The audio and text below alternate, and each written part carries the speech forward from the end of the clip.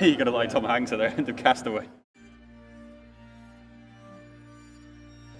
I'm Jamie Carr, and later this year I'll be rowing 3,000 nautical miles solo across the Atlantic Ocean. And who better to get tips from than a GB rower from Manchester? We start in the Canary Islands in La Gomera and we head south along to Antigua in the Caribbean.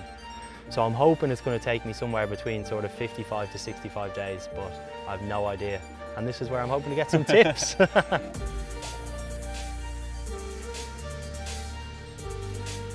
are so many things that you can do to make this a lot easier for yourself. Not that it's going to be easy by any measure. Yeah. Learning how to row efficiently, use the right muscles to kind of power yourself along, learning to pace yourself and learning all the kind of self-looking after, well, learning how to look after yourself in a way that means that you can get through the entire 60 days.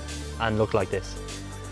Hopefully look like this. I think you're going to be very skinny by the end of this. You're going to be using up all your energy reserves. It's all going to be going into the water. Yeah, they say apparently you end up losing like between 10 to 15 kilos.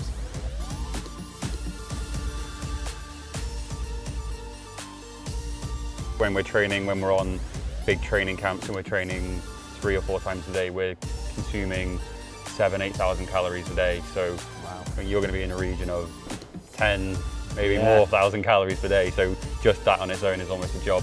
So yeah, I mean, learning how to kind of get the energy in your body in a way that doesn't kind of make your stomach feel horrible. So you can carry on with the rowing, that's going to be important. So I stand on there, right? Yeah, stand on there, then stand on here and then leg over.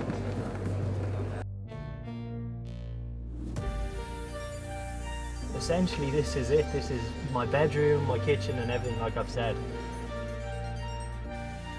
I'll be honest, it's a lot more comfy than I actually thought it was going to be. I mean, this is quite nice and spongy, but yeah, I mean, the space is very limited and I'm looking here to figure out how I'd actually lie down in this thing.